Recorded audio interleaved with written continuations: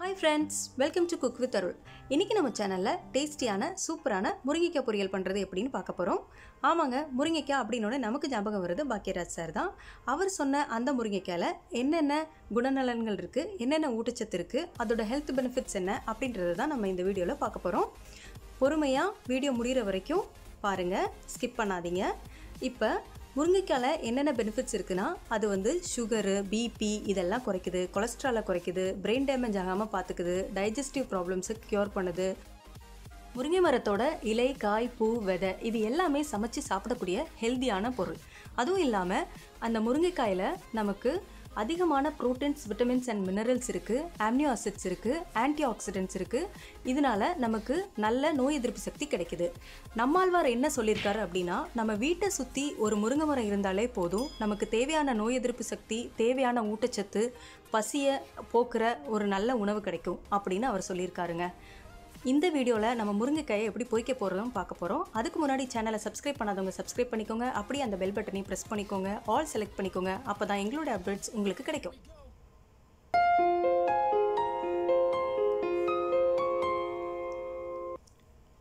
இப்போது முருங்கைக்காய் பொரியல் பண்ணுறதுக்கு முருங்கைக்காய் இந்த மாதிரி சின்ன சின்னதாக கட் பண்ணி வச்சுருக்கேன். அதுவும் இல்லாமல் நல்லா உப்பு உரப்பு உள்ளே இறங்கணும் அப்படின்றதுக்காக இப்படி கீரி எடுத்துக்கலாம். அப்போ தான் நம்ம சேர்க்குற உப்பு உரப்பு எல்லாம் உள்ளே சேர்ந்து நல்லா வெந்து வரும். இந்த மாதிரி எல்லாத்தையுமே கீரி எடுத்துக்கலாம். இப்போ இதை நம்ம பொரிக்கிறதுக்கு ஒரு தவாவில் 2 ஸ்பூன் எண்ணெய் ஊற்றி, அதை நல்லா எண்ணெய் காஞ்சதும் 1 டீஸ்பூன் கடுகு, 1 டீஸ்பூன் ஜீரகம், அது பொரியிற வரைக்கும் நம்ம வெயிட் பண்ணலாம். இது பொரிஞ்சதும் 3 காஞ்ச மிளகாய் சேர்த்துக்கோங்க. இது வந்து நம்ம பொரியலுக்கு நல்ல ஸ்மெல்லை கொடுக்கும், நல்ல ஃப்ளேவர்டாக இருக்கும். ஒரு கொத்து கருவேப்பிலை. இப்போ இதுக்கு நான் 2 பெரிய வெங்காயத்தை நான் கட் பண்ணி வச்சுருக்கேன். அதை சேர்த்து நல்லா பொன்னிறம் ஆகிற வரைக்கும் நம்ம வதக்கி எடுத்துக்க போகிறோம். கூடவே 2 பச்சை மிளகாயை நான் கீரி சேர்த்துருக்கேன். நீங்கள் காரத்துக்கு ஏற்றாப்புல உங்களுக்கு எவ்வளோ வேணுமோ அவ்வளோ சேர்த்துக்கோங்க. இதுக்கு முன்னாடி நம்ம சேனலில் பண்ண மொரிங்கா பொரியலுடைய லிங்க்கை நான் டிஸ்கிரிப்ஷனில் கொடுத்துருக்கேன். கண்டிப்பாக அதையும் பாருங்கள். அந்த டிஷ்ஷையும் உங்கள் வீட்டில் ட்ரை பண்ணுங்கள். இந்த மாதிரி இம்யூனிட்டி அதிகரிக்கிற காய்கறிகளை நம்ம வீட்டில் சாப்பிட்டோம் அப்படின்னாக்கா இந்த காலகட்டத்துக்கு அது நம்மளுக்கு ரொம்ப உதவியாக இருக்கும்.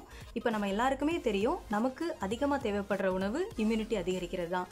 நம்ம இந்த விட்டமின் சி அதிகமாக இருக்குதுன்னு நினச்சிட்டு இருக்க ஆரஞ்சு, லெமன் இது எல்லாத்தையும் விடையும் இந்த முருங்கைக்காயில் 7 மடங்கு அதிகமான விட்டமின் சி இருக்குது. அதனால் நீங்கள் கண்டிப்பாக வாரத்தில் 2 நாள் முருங்கைக்கீரையோ முருங்கை காயோ உங்கள் உணவில் நீங்கள் சேர்த்துக்கணும். இப்போ நான் ஒரு பெரிய தக்காளியை இந்த மாதிரி சின்ன சின்னதாக கட் பண்ணி வச்சுருக்கேன். அதையும் சேர்த்துக்கலாம். சேர்த்து நம்ம நல்லா வதக்க போகிறோம். நார்மலாக எல்லா டிஷ்ஷுக்குமே இந்த தக்காளி, வெங்காயம் வந்து ரொம்ப வதங்கி வரணும் அப்படின்னு நம்ம எதிர்பார்ப்போம். ஆனால் இதில் அந்த அளவுக்கு வேண்டாம். ஏன்னா நம்ம கொஞ்சம் தண்ணி ஊற்றி இதை வேக வைக்க போகிறோம். ஸோ அந்த சமயத்தில் இது நல்லாவே வெந்துடும். இப்போ நம்ம வெட்டி வச்சுருக்கிற முருங்கைக்காயை இது கூட சேர்த்துடலாம். சேர்த்து கொஞ்சம் நல்லா பரட்டி விட்டுக்கோங்க. இதுக்கு தேவையான அளவு உப்பு சேர்த்து அதையும் சேர்த்து நல்லா பரட்டிக்கலாம். காய் எல்லா சைடும் நல்லா உப்பு சேர்கிற மாதிரி பரட்டி எடுத்துக்கோங்க.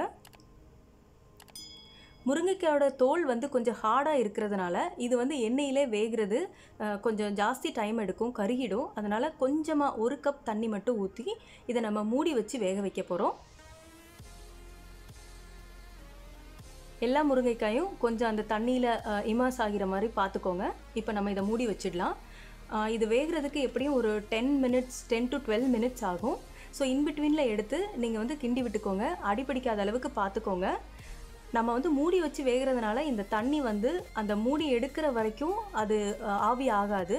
ஸோ கொஞ்ச நேரம் நம்ம இப்போ மூடி எடுத்துகிட்டு திரும்ப ஒரு 2 to 3 மினிட்ஸ் நல்லா கிளறி விட்டுப்போம். அவ்வளோதான், முருங்கைக்காய் பொரியல் ரெடி ஆகிடுச்சு. இப்போ எப்படி வெந்திருக்கா அப்படின்னு பார்க்குறதுக்கு ஒரு முருங்கைக்காயை நீங்கள் ப்ரெஸ் பண்ணி பாருங்கள். அது நல்லா ஓப்பன் ஆகுது அப்படின்னாக்கா அது வெந்துடுச்சின்னு அர்த்தம். பாருங்கள், இப்போ தண்ணியெல்லாம் வற்றி நல்லா வெந்து வந்திருக்குது. இந்த சமயத்தில் நான் கொஞ்சமாக துருவின தேங்காய் சேர்த்து இதை கிளறி நான் இறக்க போகிறேன். ஆமாங்க, சூப்பரான டேஸ்டியான முருங்கைக்காய் பொரியல் ரெடி ஆகிடுச்சு. இந்த டிஷ்ஷை உங்கள் வீட்டில் ட்ரை பண்ணுங்கள். உங்களுக்கு எப்படி வந்துச்சு அப்படின்றத கமெண்ட்ஸில் தெரியப்படுத்துங்க. மறக்காம இந்த இம்யூனிட்டி அதிகரிக்கிற முருங்கைக்காயை இல்லை முருங்கைக்கீரையை வாரத்தில் 2 நாளாவது உங்கள் உணவில் சேர்த்துக்கோங்க. அது இந்த காலகட்டத்துக்கு உங்களுக்கு ரொம்ப உதவியாக இருக்கும். இந்த வீடியோ பிடிச்சிருந்ததுன்னா லைக் பண்ணுங்கள், ஷேர் பண்ணுங்கள், கமெண்ட் பண்ணுங்கள். அப்படியே சப்ஸ்கிரைப் பண்ண மறந்துடாதீங்க. இதே மாதிரி ஒரு சூப்பரான டிஷ்ஷோட நான் உங்களை மீட் பண்ணுறேன். Until then, bye from Arul. Bye bye. Take care.